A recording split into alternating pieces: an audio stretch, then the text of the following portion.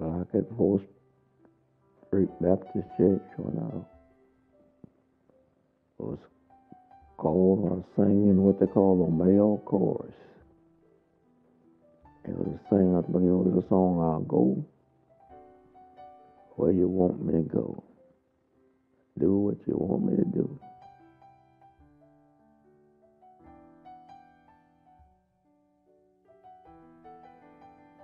I teach tithes and stewardship, not love offering. Love offering is what it says, love offering. The Lord set up a way to take care of His church.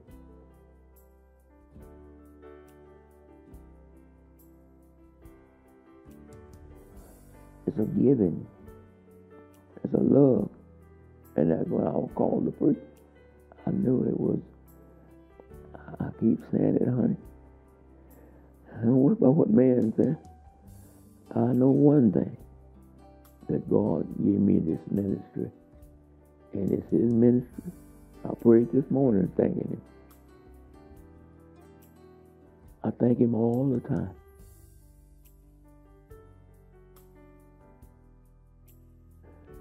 We do things for others. That's the ministry. And that's what I'm called to do for others. Now I'm doing for others. I may not lack, I may nobody lack me. But I ain't what I'm here for lack. I'm here for love. You hear me? What I said? Not lack. Lack ain't much. You can lack me this morning and hate me at night. But I said love. Love is what that Bible said. Suffer it long. Huh? Corinthians? Vaunt it not itself, huh? It's not what? Puffed up. Hello? Well, I lived down on East 4th Street. What y'all don't know anything about it, but they call them shotgun houses. I think of Labor Day. I got one of my trucks. I asked the company if I could use it.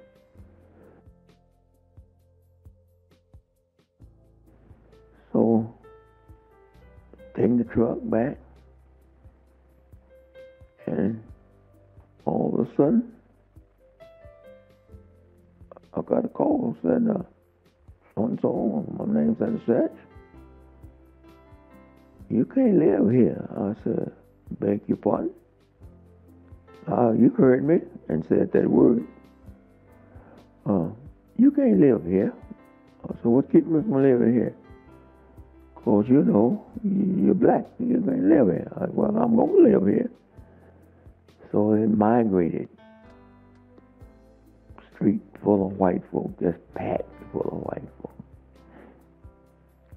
She come over and right in front of my house and curse and go on and said bad things. And one nigga man and all you white men can't make him move.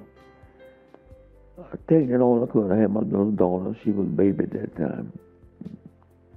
And my wife was sitting in the living room. Our house had her living room.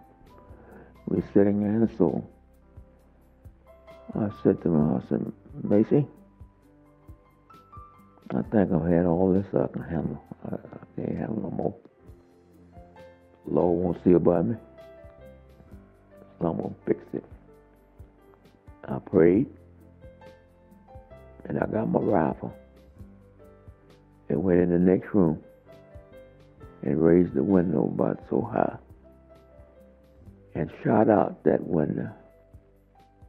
The city officials had a meeting downtown at the bank. Talk coming about it. Big boys, these business folks. I went down and met with them. Sit there and listen to them. And I said, Austin, don't you think you need to move so we can have some peace? I said, I got peace. I haven't done nothing to nobody. I just bought a house. I ain't done nothing to nobody. Well, you're giving all that trouble. I'm not giving no trouble. That's my house. I work every day, and you mean I can't buy a house? So they yam around, and one of the big boys, he says, well, I think if you sold it, you'd have peace and go on about your way.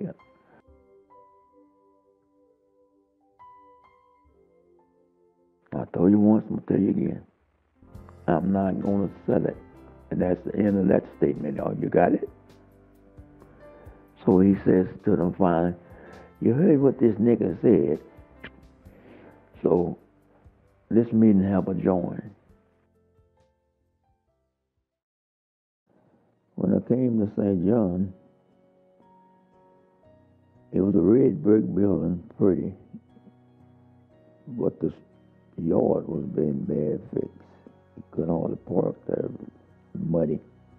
Next door to this church, south of it, I had a member who owned that property. He sold the topsoil off of it, and they dug a hole out and left it there. So finally the Lord fixed it for me. It came up for auction downtown. I got some brothers, and it came up for auction. Went down there, and we bought it. I had a problem getting somebody after I got it to get dirt put in. And finally the Lord blessed me when they started fixing the airport over here, tearing out all the runways. One day a man called me and said, Brother Preacher, I understand you need some dirt. Oh, I said, yes sir, I need all I can get. He said, well, I'm having to haul this at a distance, but you like to have all this runway stuff. I sure would, as much as I can take. So he started to bring it. So I had problems getting somebody to push it back. But down the road, I had met a white boy down there, and he had some big heavy equipment. Called a friend of his, and in the process, I had married him and his wife. So I went down and asked him if he'd come up and push the dirt back for me. So he said, well, Pastor, I'll tell you what, I'm going so much every day when I can push back. Just occasionally, but not all the time. So anyway, he started pushing it, and it got kind of complex. So I'll tell you what I'll do. I'll just leave my boiler sitting up here. I want to drive it up here. Let the people bring the dirt in here. And they was all bringing in here back to back, the drag line. And he kept it pushed back, and you see that lot, they level out there. I'm just not a preaching man. I'm a giving man.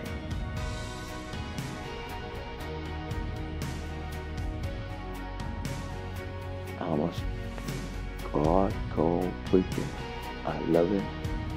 He let me pastor this church 40 years.